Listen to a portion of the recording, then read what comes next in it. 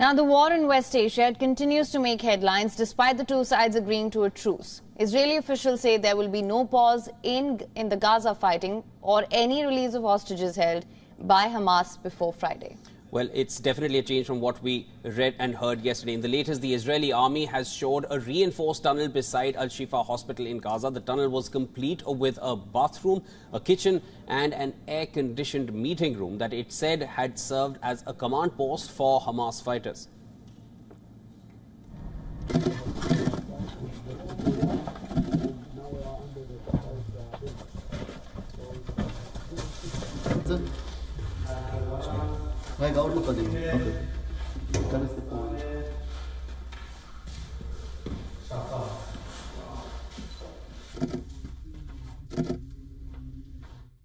Now, the Israeli army said the tunnel shaft, some 2 meters high, was accessed through a outdoor shaft in the hospital complex grounds. They further added that the area was once crowded with tens of thousands of Palestinian civilians. The Hamas militants used them as a human shield from the war.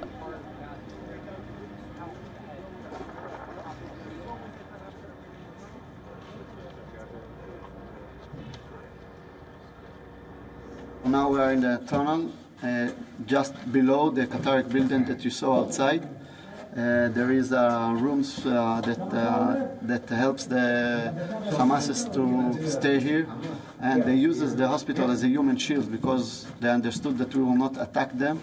We assume that there is another way out that they prepared. It's not open yet.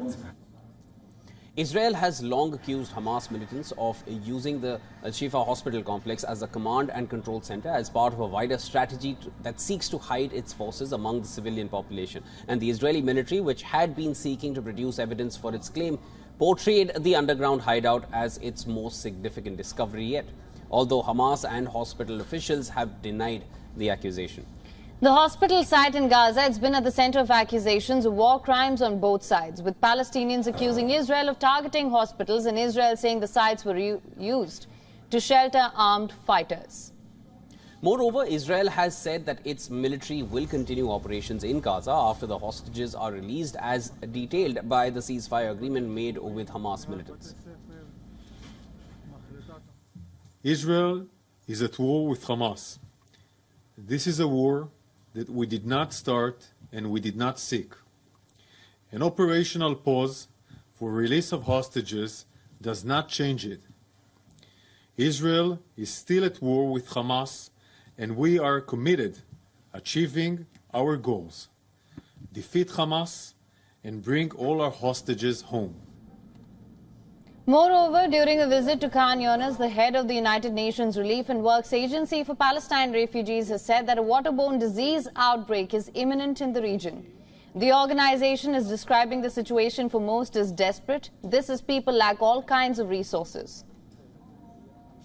I have also been explained the important increase of skin disease, which is not surprising when we see the unsanitary condition people are living in. But now winter is coming. People are lacking everything. We have water in the street. And I have been warned that we are on the eve of a waterborne disease outbreak. And this needs absolutely to be prevented.